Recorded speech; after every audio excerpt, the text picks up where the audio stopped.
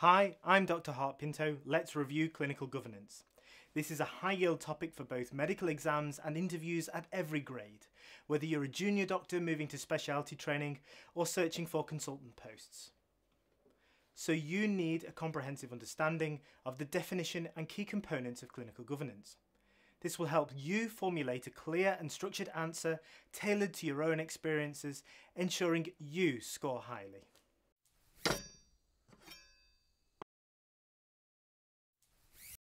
So let's get into it.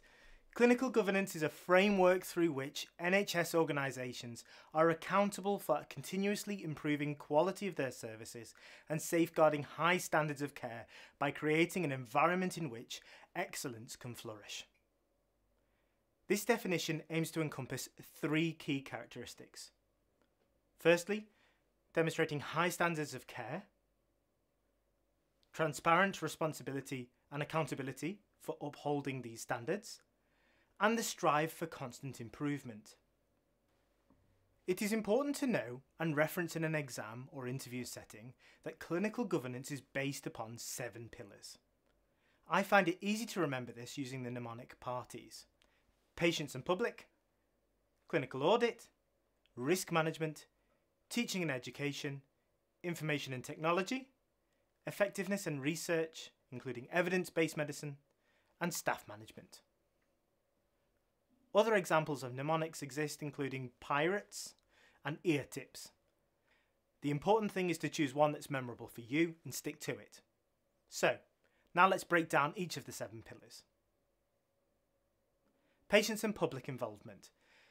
The first pillar aims to ensure that services available are appropriate for the population that they serve. One way of assessing how good services are is to reflect on feedback from patients and the public population that we serve.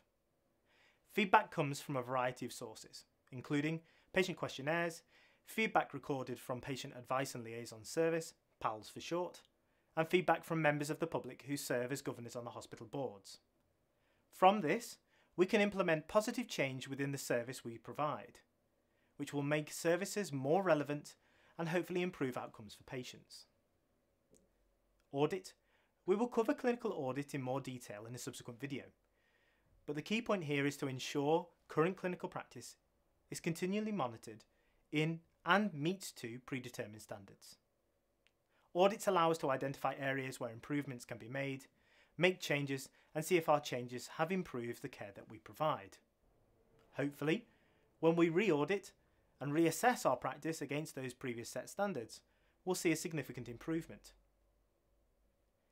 Risk management. As with anything in life, sometimes things go wrong, and medical care is no exception. However, there is a significant risk of harm. The aim of risk management is to have robust systems to minimise, monitor, and reduce the potential for or impact of unfortunate events. Where errors do occur, we must learn from these events. For us to do this, the health service must provide a blame-free culture, ensuring anyone can report mistakes without fear of persecution. These can be logged as incidences, where management and clinical staff can work together to perform risk assessments, identifying the likelihood of events occurring and what the likely outcome will be. Training and education. Healthcare professionals must keep clinical knowledge and practical skills up to date. The health service should support continuous professional development, allocating time for study leave, attending conferences or courses, and completion of specialty examinations. Trainee doctors must also partake in regular assessments to demonstrate their progress. Annual appraisals for all healthcare staff ensure weaknesses can be identified and new opportunities for professional development can be highlighted. Information and technology. Healthcare services must ensure trusts comply with current data protection regulations. We've looked at these in a previous lecture. To do this, hospitals and staff must ensure data is accurate and stored securely, protecting the confidentiality of patients. Effectiveness and research. Clinical effectiveness means ensuring that the best possible outcome is sought for a particular patient. We do this by adopting new practices based on a strong evidence base, which can improve the quality of care for our patients.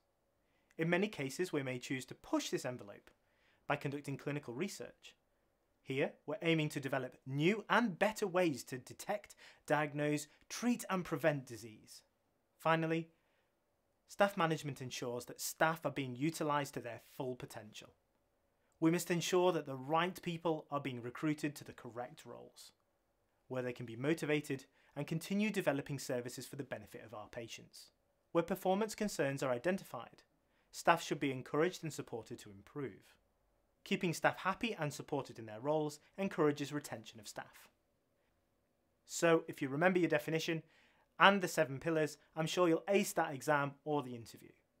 Thank you for watching. If you've enjoyed this video, please don't forget to like, subscribe and comment down below. Please let us know where you're studying from because our team really loves to know. See you next time.